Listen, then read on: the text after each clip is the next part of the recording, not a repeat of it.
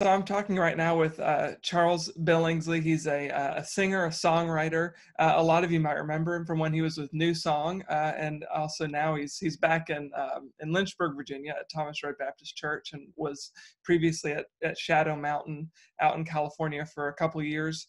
So thank you, Charles, for joining us and talking a little bit about your journey with COVID-19. So can you tell us just how you're doing now?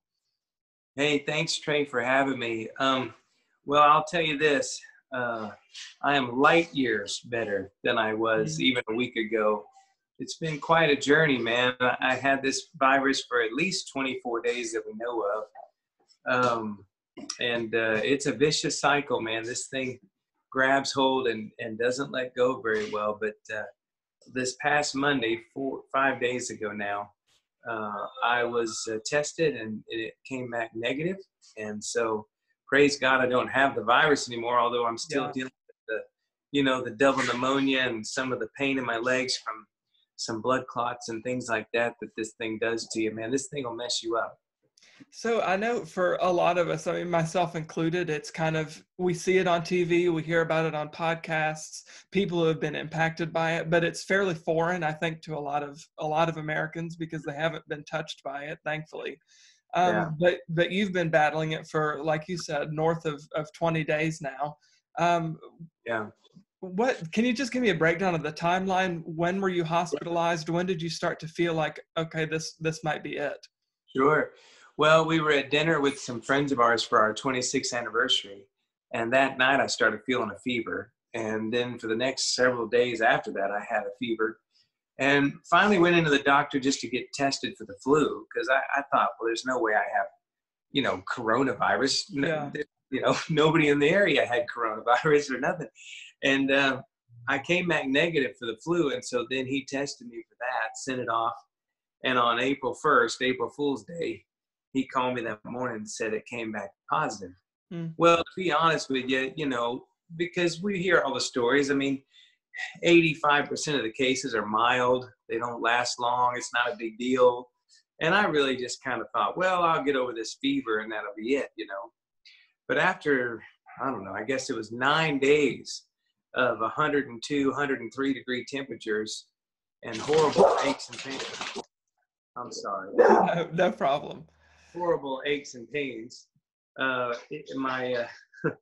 It just got worse. And that's the problem with this virus is you get about 8 or 9 days in and you think you're done. And that's when it's just getting started. And that's when it began to move towards my lungs and my breathing became really labored. And my doctor came over and he had done some blood work on me. And he came over one afternoon. It was on April 9th. And this is, now I've been into this thing now for 12 days or something.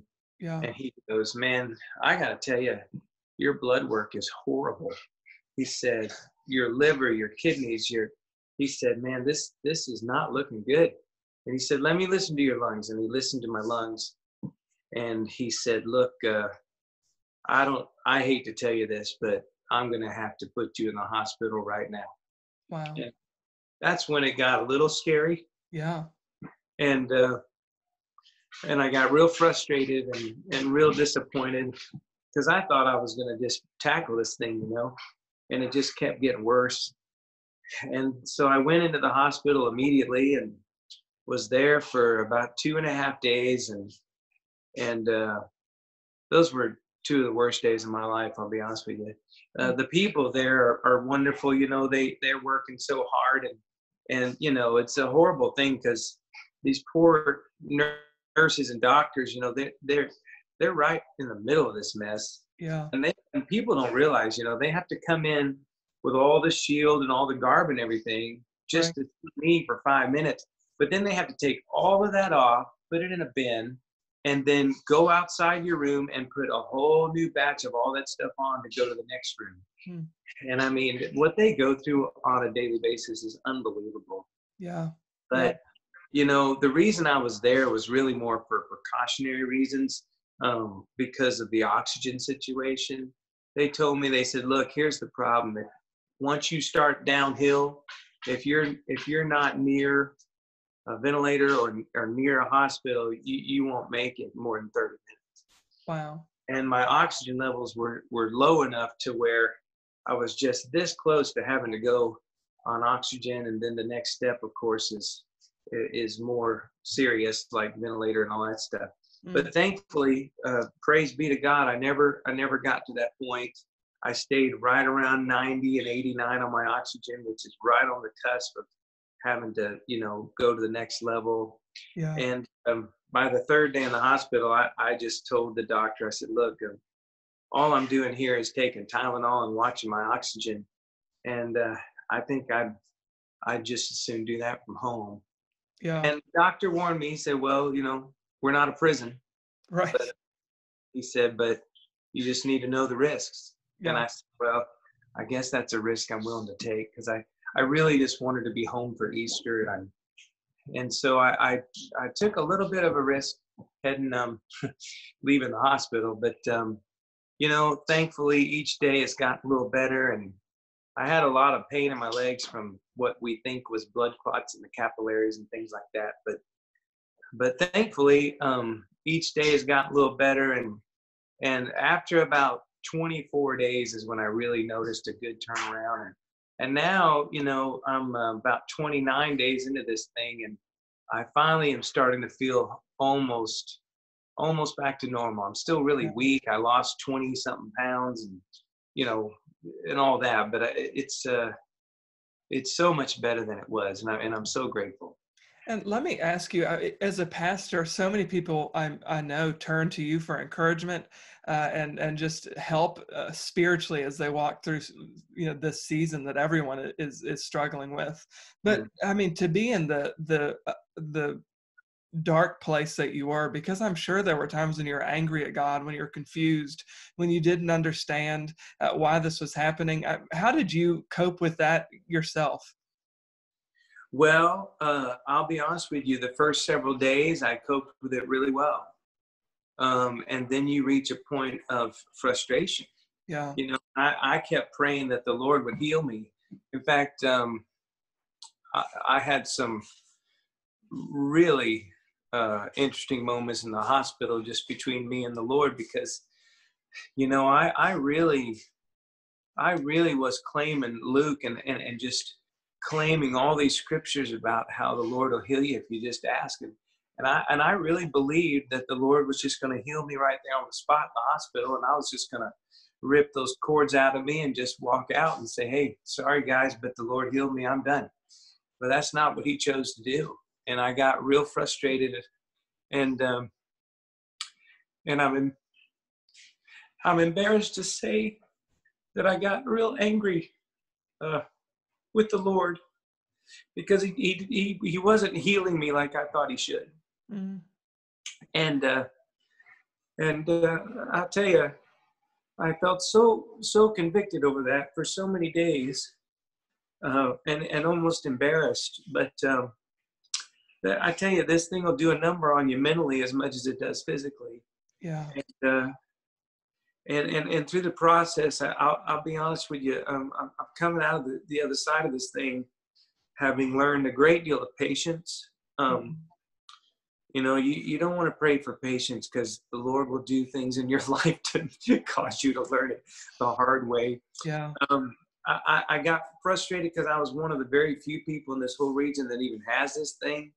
I was frustrated because, why me? You go through all that stuff, right? Sure.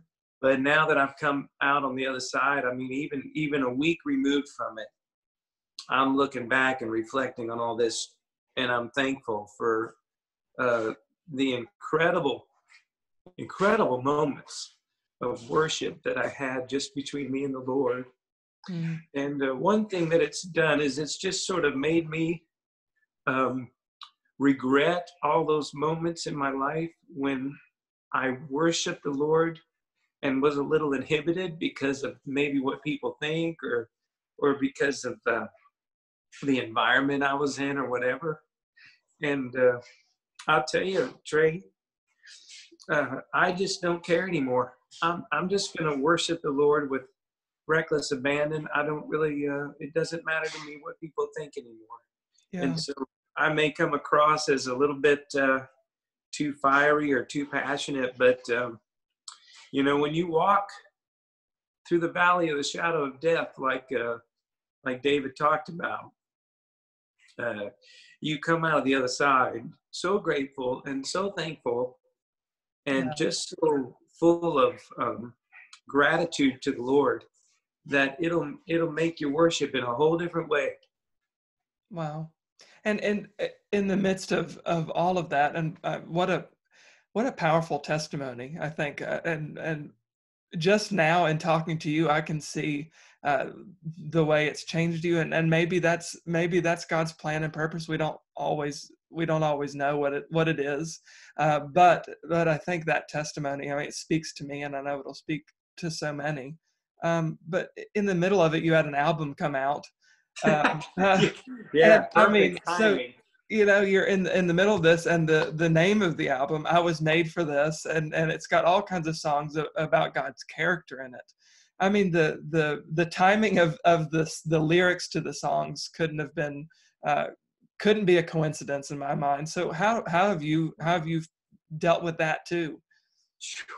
Man, I mean, Trey, we wrote those songs last fall, so who knew that in all this, and we even delayed the release of the record 2 months because we were slow getting in the master. So who knew in all that somehow, some way, God would orchestrate this deal to where when my record comes out, I'm laying alone in a hospital bed with the coronavirus. But man, one thing I did both nights in the hospital is I listened to this record. And man, just even having written half the songs, man, this record took on a whole new meaning to me. The lyrics of some of the songs, like Where You're Supposed to Be and Sing for My Soul, and even the remake we did, like Kyrie, which means Lord have mercy on this journey that I'm walking down.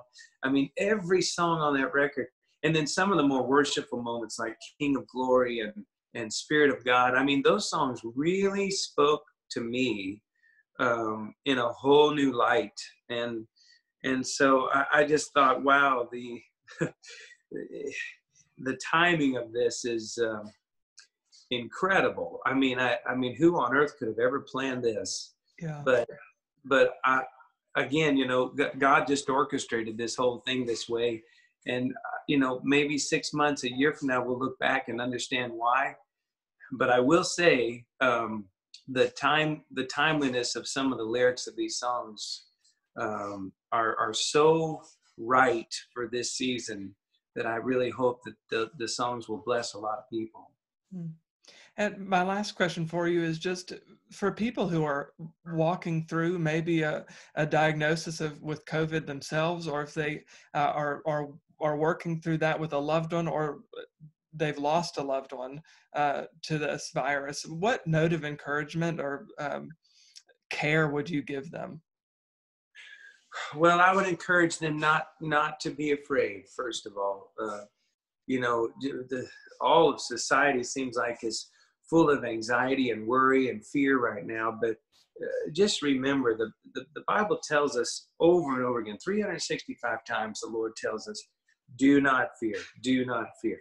Paul reminds us in Philippians, be anxious for nothing, but in everything with supplication and prayer and thanksgiving, make your request known to the Lord. And I tell you, that verse right there really spoke to me while I was in the hospital, because I was so anxious. I was so worried. I was so full of just anxiety, not necessarily fear. I never worried about dying. My doctor told me the week afterwards, he said, man, your numbers were so bad. If you weren't in decent shape, you'd be dead right now. Wow. And that woke me up big time.